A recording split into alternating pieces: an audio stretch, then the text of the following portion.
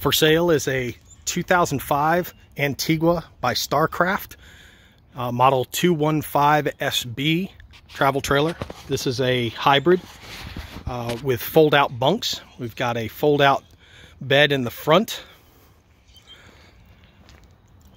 a fold-out bed in the side, and another fold-out bed on the rear. This trailer was stored for 4 years and during that time developed some roof leaks. So this is being sold at a very fair price to someone who is capable of basic repair, replacing the plywood in the floor and some other small things. Tires are 3 years old with less than 300 miles on them and in great condition. We do have a small tear on either side of the front bunk fabric that just needs to be fixed.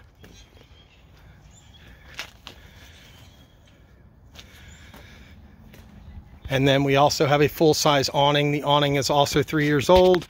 It's a tad bit stained from storage, but is in great shape. So if we move inside the trailer and start at the front, we've got a full bed that sleeps 2 adults very comfortably. As we move back to the dining area, you've got a dining table, and then the bench seat on the right folds down into a bed as well. If we turn back to the kitchen area, you've got a gas stove and oven, a microwave, and of course a sink. And then across from the kitchen, you have a full-size RV Dometic refrigerator and freezer. These full-size are great. They have lots of room, and this one is both propane or electric, so if you're boondocking or if you're at a campsite, you can power your fridge. Got lots of cabinet space and a lot of documentation, both from things that were installed originally and things that were replaced or installed throughout the years. We move back to the side bed. The side bed is more like a twin size, great for a couple kids or maybe a bigger kid. And then the rear bed is about the same size as the front. Great for 2 adults. If we move back to this door, we see the restroom.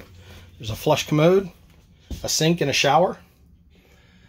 So one of the problems is that the skylight in the shower has leaked, and most water landed in the shower. But unfortunately, some of it did come out on the floor, so the floor back here around the bathroom is a little soft. The other problem is the floor up in the front. The front bunk has also leaked, and the front floor is quite soft. You might be able to see on the video as I move this table back and forth, the floor flexes with it. It's really just taking out these benches, pulling back the vinyl floor, and replacing the plywood. Actually, not a really hard job at all. So that's the trailer. And you can find other specifications and pictures of it closed up and ready to travel on the sale ad.